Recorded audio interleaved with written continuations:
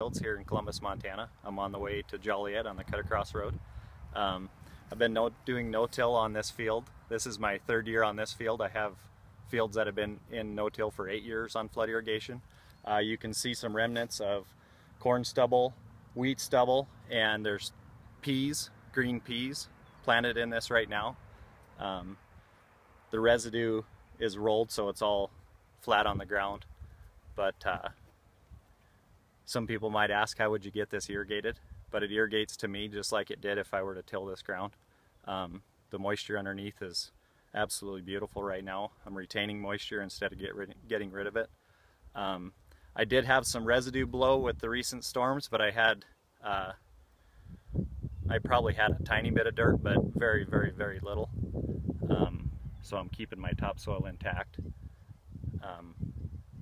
My dad and I have been farming this since 1967, I believe. I haven't been, but my grandpa started down here, and we've made the transition to no-till on the irrigated, and if we ever do have to tear it up, it's going to be a sad day now that we've done what we've done down here.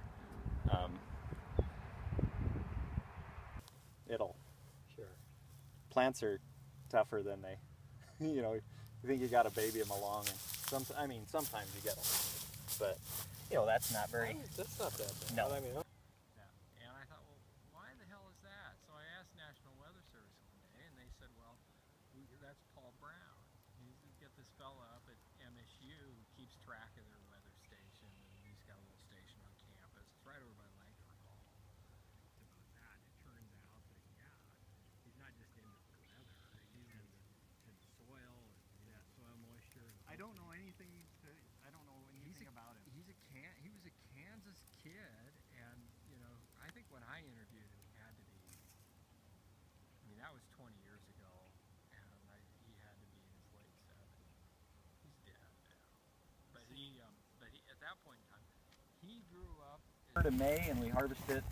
Well, that fall was really wet, so it sat out here right for a while. right. You know, I don't know when we could have got in. Sure. Not a whole lot earlier, because I kept coming out, and I would, because I think we did a thing. I did a thing.